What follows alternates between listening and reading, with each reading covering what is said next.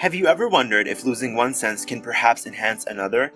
Certain musical sensations like Stevie Wonder and Ray Charles make it easy to believe that this is true, considering that both artists have lost their vision. Could it be that their other senses are enhanced as a result of their blindness? Or is this all a myth? Let us find out.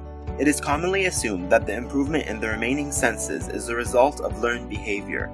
In the absence of vision, blind people pay attention to auditory cues and learn how to use them more efficiently.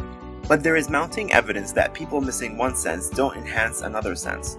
The brain adapts to the loss by giving itself a makeover. If one sense is lost, the areas of the brain normally devoted to handling that sensory information do not go unused. They get rewired and put to work, processing other senses. A recent study provides evidence of this rewiring in the brains of deaf people.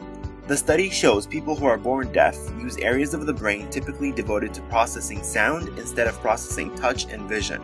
Perhaps more interestingly, the researchers found this neural reorganization affects how deaf individuals perceive sensory stimuli, making them susceptible to a perceptual illusion that hearing people do not experience. But how can this be?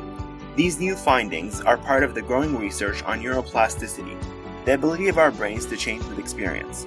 A large body of evidence shows when the brain is deprived of input in one sensory modality, it is capable of reorganizing itself to support and augment other senses, a phenomenon known as cross-modal neuroplasticity. Now, this is exciting news, but you may be wondering, why don't scientists just find a way to boost the ordinary senses of normal people? Why do we need to lose a sense before our other senses can get enhanced? Why can't we give a normal person supersonic hearing or 4K vision? Well, the neurons in our brains that are responsible for interpreting our senses keep other neurons in check, or simply, they inhibit one another. One plausible evolutionary explanation for this phenomena is the fact that our brains value the diversity of information.